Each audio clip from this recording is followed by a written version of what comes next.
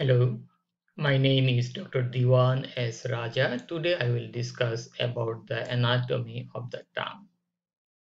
The tongue is a muscular organ located in the floor of the mouth. The tongue performs the functions of taste, mastication, and deglutition. It is also essential for our speech. It has two parts, the oral part. Oral part is the anterior two-third. This is the oral part that is in front of the sulcus terminalis here. This is the oral part. The posterior one-third is the pharyngeal part. The tongue is related posteriorly to the epiglottis. On the side, it is related to the tonsillar fossa. Here, the upper surface of the tongue has multiple papillae, like that of the circumvallate papillae. We have a lot of fungiform papillae. We have numerous filiform papillae. So, these are the circumvallate papillae. We have the fungiform papillae, and most numerous are the filiform papillae.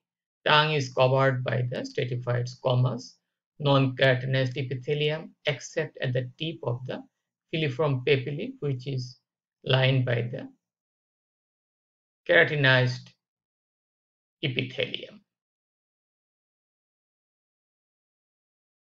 The tongue has a lot of taste buds, that is on the in the furrow around the circumvallate papillae, also on the upper part of the fungiform papillae. Also, we have the foliate papillae here by the side of the tongue, which is more developed in children.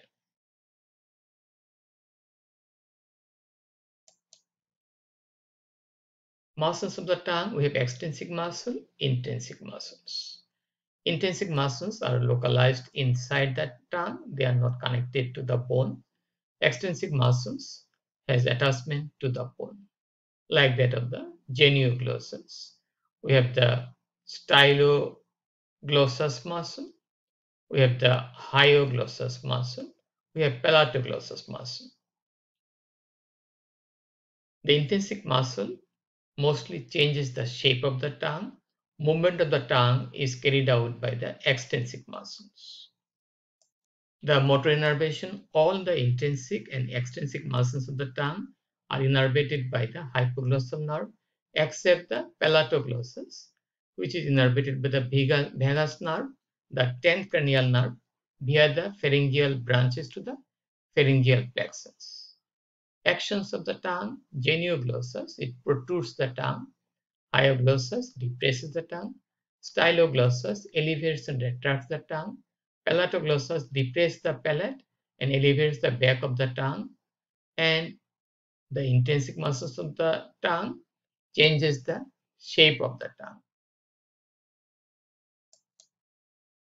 Okay, we'll go to the innervation of the tongue. We have motor innervation and sensory innervation. The sensory innervation, anterior two-thirds of the tongue, except the velvet papillae, general sensation is carried out by the lingual nerve, that is the pain, touch, temperature. Spatial sensation is carried by the chordae tympani branch of the facial nerve. Posterior one-third of the tongue, including the velvet papillae, both general sensation, spatial sensation carried by the glossopharyngeal nerve, the ninth cranial nerve. Extreme posterior part of the tongue, the sensation, both the general sensation, special sensation, carried by the internal laryngeal nerve, a branch of the vagus nerve. As we mentioned, all the muscles of the tongue are innervated by the hypoglossal nerve, except palatoglossus, which is innervated by the vagus nerve via the pharyngeal plexus.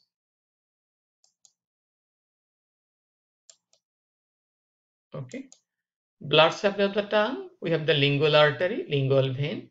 Lingual artery is a branch of the external carotid artery. Lingual vein is formed by the vena comittantis. Those follow the lingual artery, and also some vein that follow other branches of the lingual artery and also the hypoglossal nerve area.